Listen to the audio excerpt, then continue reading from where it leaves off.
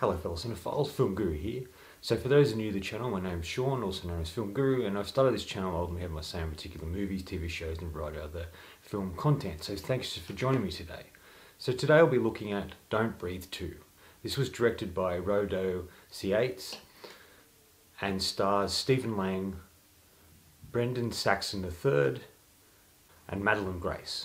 So this takes the blind man character and sort of shows him in a different light. How he must use his military training to save a young orphan from a group of thugs who break into his home. So taking over directing here is Rodo, who ultimately worked with Fede Alvarez in crafting the first film where Alvarez directed that one. Now Rodo's taken over as directing duties, and I really like what he crafts here. A very interesting, engaging and somewhat brutal film. What I thought was really clever about the film is you take this blind man character who in the first one's an antagonist who's, you know, these young kids break into his home and they're trying to defend themselves against this guy, and he really isn't a nice guy or a good guy at all. And then they shift that in this film and sort of show him more as a protagonist, a character who's willing to do anything to save this young girl that he's really has a strong bond with.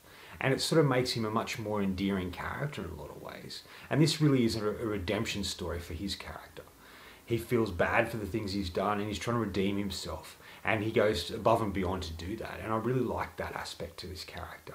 He's damaged and scarred, and he's sort of trapped in his own world. And Phoenix, the young girl, is the only thing that sort of he really connects to and has attachment with. And I kind of like that aspect. I thought it was really smart to do this as a sequel. When I first heard they were going to do a sequel, I wasn't sure how they're going to go about it, but I really love what they've done here. I like the world that they've built and the continuation of the story that they crafted in the first film. I think all the acting is really, really great here. I think Madeline Grace, who plays Phoenix, is really good. She has some great moments in the film. You really feel a connection with her and you want to see her survive, and you see how capable and strong she truly is, and I really love that about her character. And she's ultimately the one who gets kidnapped by these thugs, and there's a whole twist and turn with her story, and I kind of thought it was interesting. It was like shifting the focus to her rather than just the blind man. Brendan Saxon III is fine here. He's not great, but he's fine. But I think the real standout here, in my opinion, is Stephen Lang. He's fantastic here. This is the best role I think I've seen him do. He's a unique and sort of odd actor who does really obscure characters a lot of the time. This felt like something he could really sink his teeth into. And he really delivers here on so many aspects. As this caring sort of guy for the young girl, then when she's taken, the violence he inflicts on the men responsible, and the lengths he goes to save the girl is just extraordinary to watch. And he really has sort of this Rambo moment in the end, where he uses all the skills that he's had to get her back, but the way he goes about it, the techniques he uses, the weaponry he has, it sort of has this real hero moment for him. And I really love the third act with him, and what he goes through to get her back, I really love. And he has this really great speech at the end, where he talks about who he is as a person and that he's not a good guy and all these sort of things, and he feels regretful and bad for the things he's done. It cements him as a character you kind of care for, which is strange to say, but that's how I feel about the character. I was really engaged and really enjoyed his performance here. I thought he was so great. And this film really is what Rambo could have been. I was really impressed with this film. I didn't expect to like it as much as I did. I just thought it would be sort of trying to capitalize on the first film, but it created its own thing and unique story. We still had the same character, but he was sort of different than when we first met him in the first film, and I like that. I like the direction the film goes in. I like a lot of what unfolds here.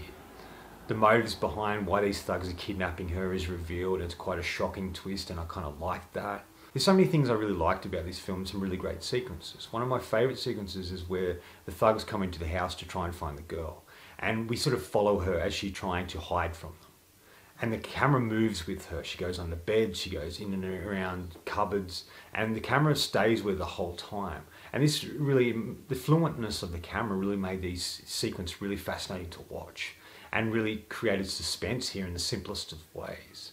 I like the practicality that Rodo uses here, and there's a little bit of visual effects, but mostly the practicality here I think is really effective, and it makes it sort of a much simpler story. The third act is just the most brutal thing I've seen in a while. The violence is really brutal in this movie, and the violence the blind man inflicts on these men is so brutal. It was a little too violent for me, but I still enjoyed certain aspects of these particular sequences as well. I also like that the villains in this film weren't kind of the sort of cliched characters we usually see. Were as good as they could have been. Villains, there isn't a lot to them. There isn't a lot of depth at all. I don't think they were really great villains at all. You know anything about them, and even though those things revealed at the end, it still really didn't say who they really were. And I felt that was a little disappointing. Where the first film, you had these young kids that we to focus on, and then you had the blind man, and what a great villain he is to go up against. And I just felt that he really deserves better villains, I think, in this film than what we got. The young girl in the film, Phoenix, she sort of ultimately seems okay with things. There's all these sort of trauma and violence and things she goes through and experiences, but she always seems okay with it. There are don't get me wrong, there are sequences in it where she is shocked by what she sees, but this is acceptance to it, which I guess is a sort of a strength, but it just felt a bit odd. But overall, besides those couple of things, I did enjoy the movie. I was really blown away by it, actually. And it really has a lot of heart, which I was really surprised by. Final thoughts. This film is really about redemption, seeking redemption for things that people have done that they feel regretful for, and trying to become a better person, but realizing deep down that they can't change who they are. I'm going to give Don't Breathe 2 4 out of 5. I really honestly enjoyed this. I was surprised by it and really impressed by what they're able to accomplish here. And like I said, Stephen Lang is fantastic. Anyway, that's all from me today. Thanks for watching. I hope you enjoyed this video, and if you did, please hit subscribe down the bottom, follow me on Facebook and Letterboxd. Otherwise, until next time, enjoy the movies.